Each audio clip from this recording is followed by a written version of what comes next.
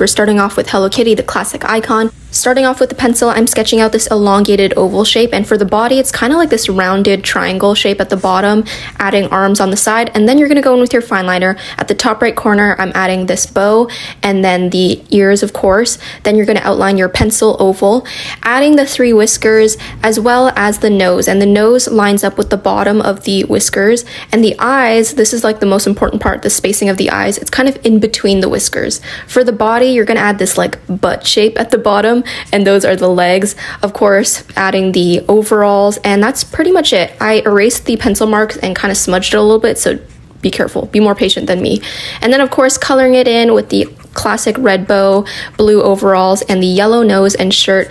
And that's it. Hello Kitty is super easy to draw, really cute. Let me know who I should draw next. I got you covered. So here's how to draw Cinnamon Roll, aka one of my favorite sanrio characters as seen by my nails. So first sketch this oval shape that's almost like a loaf of bread. That's the best way I can describe it. And when you're outlining it, leave some space on the side for the ears, which are these really large floppy bunny ears, almost like half the size of the body. In the middle of the face, add the mouth, which is a sideways 3 shape, as well as the oval shaped eyes with a blue marker and these blushy cheeks with a pink marker. The arms and legs are like these nubby rounded triangle shapes. And then of course it wouldn't be Cinnamon Roll without the iconic spiral tail. And there you go. Cinnamon Roll is really easy to draw. Super cute. Definitely one of my favorites. Who should I draw?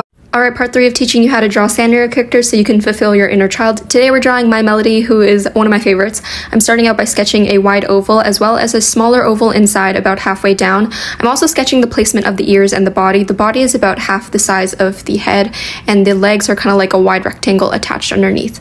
Then I'm adding a flower. Sometimes I see them add a bow in their ears though, so I don't know. I'm outlining the shape of the head and the ears as well, and for the face, the nose starts about halfway through the face, and the eyes are lined up to the bottom. They're kind of spread far apart.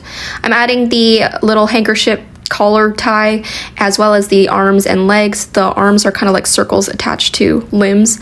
And then coloring in the hood with the iconic pink color. So cute. I'm also adding some yellow details. And that's it. That's how you draw My Melody. Let me know who I should draw next.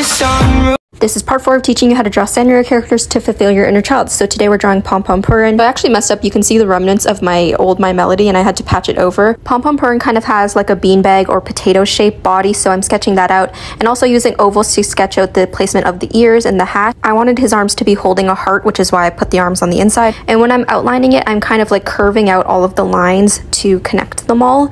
The legs are almost like little round nubs. You can make the ears floppy, and the eyes are really far apart. The nose lines up like straight in the center of those eyes. The eyes are like super easy, just dots. I'm erasing all of the pencil marks, kind of smudged it a little bit, and then coloring in his little cute beret, and of course coloring his whole body in yellow. And that's pretty much it for Pom Pom Purin. He was harder than I expected to draw because he looks so simple, but I wanted to get the right level of chunkiness and squishiness. I do think I achieved it. He looks so cute. So who should I draw next? Part 5 of teaching you how to draw sanrio characters. Today we're drawing my favorite Froggle Boy, Carapace. So we're going to start by sketching out circles. I'm splitting the circle in half vertically, and that's the width of your eyes, which are just 2 circles attached at the top. And then I'm cutting off the circle at the bottom and rounding out the corners to create the head shape. The body is really short. It's almost like this rounded half rectangle shape. And then when I'm outlining it with my fine liner, I'm just making sure to round out all of those corners, and I'm making sure to add his fingers and toes by adding these 3 rounded spiky points at the ends of his limbs. Now for the eyeball, the pupils, they kind of line up with that top circle axis that we sketched out, drawing a V for his mouth and then his little bow tie. And then when I erase the pencil marks, he's coming together. We're just going to draw his little blushy cheeks, color him in green, and then also draw the red stripes on his shirt. Although sometimes I see him wear a different outfit, so I guess it just depends. Anyway, that's how you draw Carapace. I think he turned out so cute. Let me know who I should draw next. Finally, the day we do Kuromi, who is one of my favorites, and I know it's a lot of your guys' as well. So to start, you're going to sketch out a circle, and then halfway through the circle, you're going to draw another circle on the inside, which is the little hood, triangles for ears, and then the body shape, which is like a little jelly bean. Adding the arms, which are just circles with ovals attached, as well as the spiky collar. The eyes are oval shapes cut off at the top to give that mischievous look, and the nose lines up with the bottom of the eyes. Then I'm going in with my fine liner to outline everything and add the final details like the circles at the end of the ears and the collars, smoothing out all of the lines for the body, as well as adding a tail. and 2 little eyelashes at the end of the eyes, of course. Then I went in with my eraser to erase all the pencil marks. And coloring is pretty simple, but just remember to draw the pink skull on the hood before you go in with your black marker to color in the hood and the ears and the collar. I think this was definitely one of the harder sanrio characters to draw. And there we go, everyone's favorite angsty, edgy Kuromi. Let me know who I should do next.